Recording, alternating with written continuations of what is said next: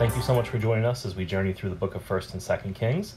This video is made to help us be better at reading the Bible. Sometimes it's hard to pick up the Bible and know what the heck you're reading or what it means, and so as we're working through a series called Will God Come Through, we want to read through the book that whole series is based off, 1st and 2nd Kings. And since it's hard to read the Bible sometimes, we thought we'd read it together and see what it says, how we can apply it to our lives, and how we can be better at following Jesus because we know his word.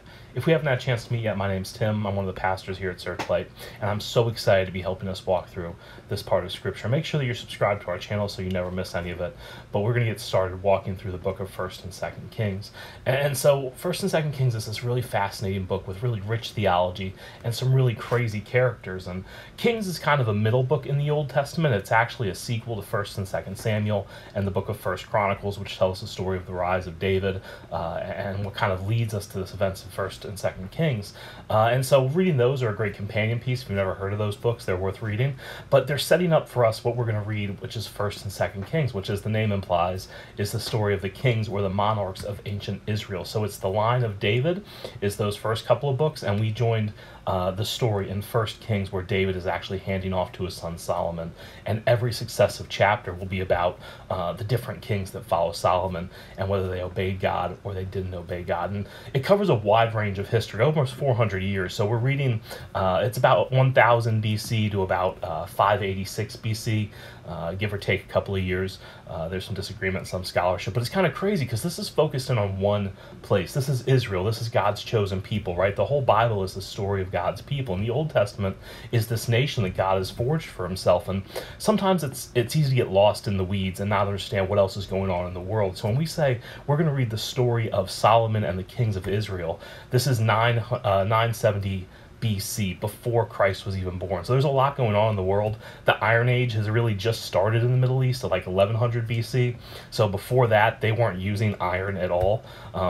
It's kind of crazy to think of these giant jumps that were made even here during the times we're going to read about, right? And the rest of the world, we're talking about like it's 900 BC before the Iliad and the Odyssey are ever written, right? These great works of ancient Greek literature, right? The Olympics happened for the first time in 776 BC. So 200 years after David, the Greeks have the Olympics for the first time. They start to form their nation states. That's Athens and Sparta, that kind of thing.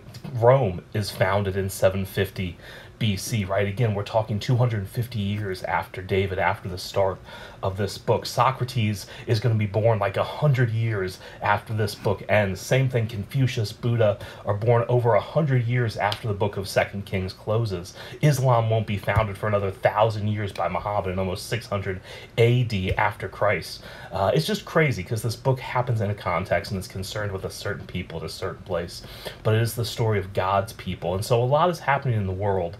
And 1st and 2nd Kings actually is going to focus on God's promise to David and the story of his people that he's called and he's made into a great nation. So it's really fascinating because this book is grounded in history.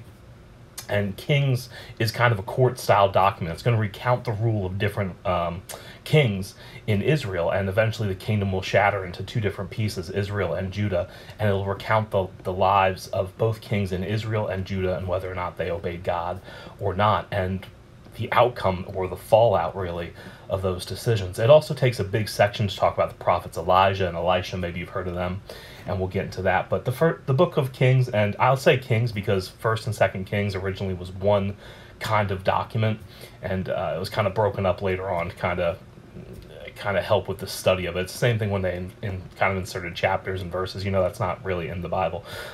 It's just kind of to help people who are studying it. And so from an early translation, that was broken. But so when I say Kings, I mean both 1st and 2nd Kings. And the book of 1st and 2nd Kings presents this picture of Israel, and it's just a contemporary record that it's funny because we can compare to other nations, right? We're going to read, for example, there's this guy named Omri, right? And he's a king in Israel, and he gets 7 verses in all of 1st Kings. 7 verses for his entire reign.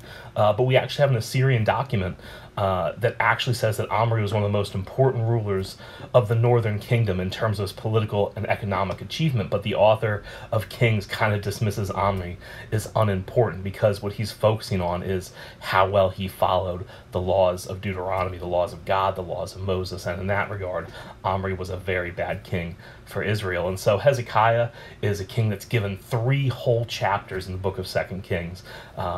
But in other documents, he's not mentioned nearly as much or as in depth. And Jeroboam II, he's going to count for what some other countries around Israel call the true golden age of Israel, and he only gets 8 verses in the entire book of Kings. And so, from a political standpoint, Omri and Jeroboam II are important figures. But here in this story of the monarchs and how well they followed the law and how well they worshiped the true God and how well they honored the temple that has been set up for them by Solomon, they're treated as just a few short verses. And it's crazy because on the other hand, there's really short ministries of Elijah and Elisha, and they comprise almost a third of the book, even though they were only active for a couple of years in this 400-year monolithic story. And so the author's purpose is not to present a complete history of Israel, but to emphasize certain events and to keep the focus on the promise of God to the people of promise and how well his people kept their promise, their covenant to him.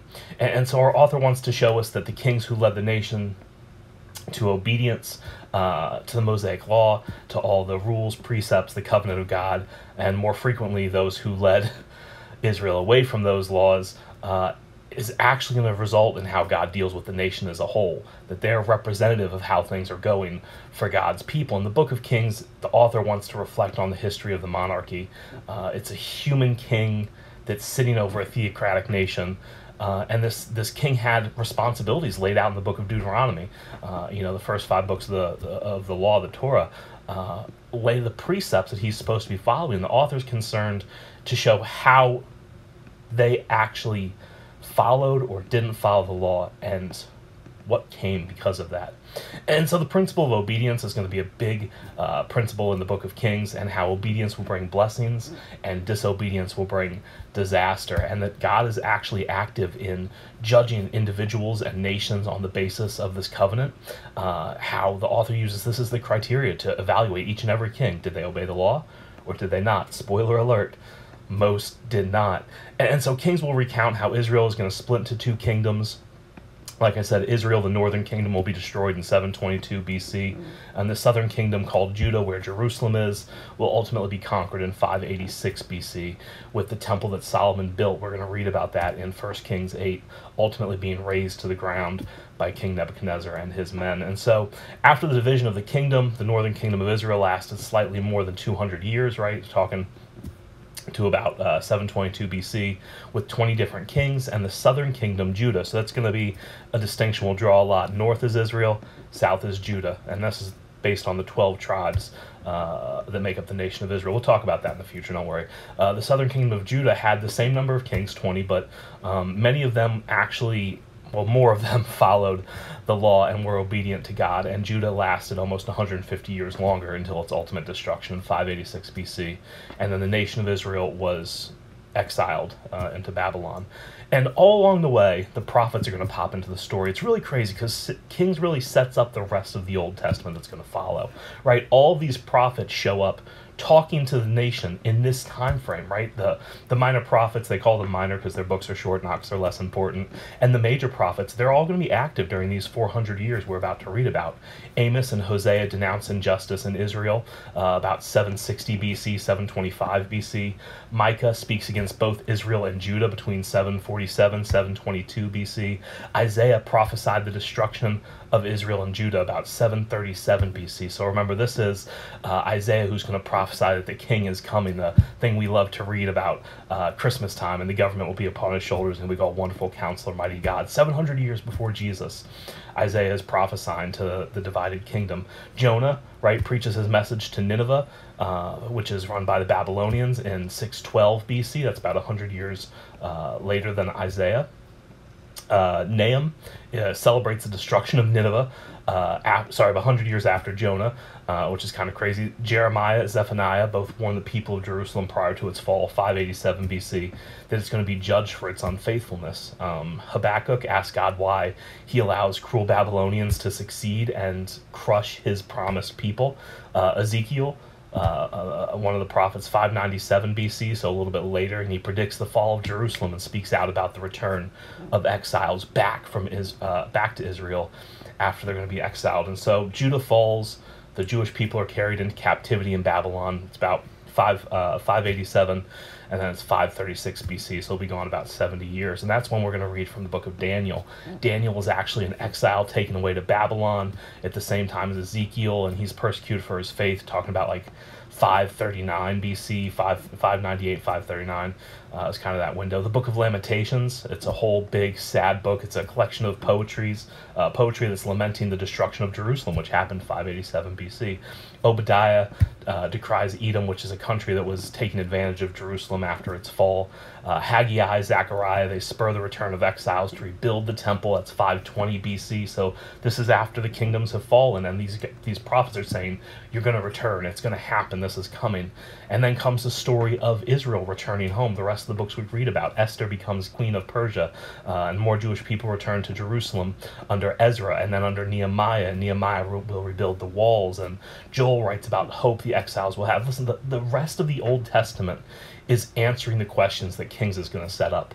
Questions like, what about God's people? Is there hope? Does he care? Is he still in control? And Kings is actually laying out ahead of time that God is in control, and it's going to explain why Israel is going to be defeated and ultimately sent in shame into Babylonian exile. And Israel's God is deeply in control of nature and history. There is no other true God anywhere, but it's this good and all-powerful God who oversees the destruction of even his chosen city and temple, and Israel's exile to Babylon because Israel's sin has brought about these punishments. But it ends with this air of hope. And it's kind of the coolest closing, is it's just ultimately pointing to the descendants of David, who 400 years earlier we told the story of, who will finally succeed where all these other kings have failed and establish a kingdom that will never ever end. And so First and Second Kings are really important books. I'm excited to read them together with you. I hope you'll join us on this journey. We'll try to do a chapter a day every weekday until we're done. Some of them are big chapters. We'll see how they all break down. But the best thing you can do is subscribe to our YouTube channel, youtube.com/searchlightchurch, so that you never miss any of these videos. If you miss them, come back and watch them. Here's what you can do. Interact. Leave a comment. I don't care if it's an emoji or an "oh, that's interesting," but the more comments, the more subscriptions, the more it goes into their algorithm and more people see it. So help us reach people by liking, commenting. If you have a question, go ahead and put that in the comments. I'd love to deal with some of your questions. You can put them in the comments, or if you don't want them to be public, you can just email them, tim@searchlightchurch.com. And so I'm excited to grow together. And as you kind of read First and Second Kings, if you have questions, go ahead and ask them.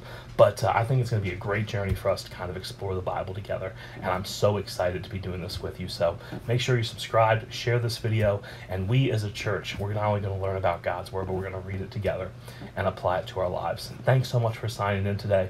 Can't wait to see you tomorrow. Have a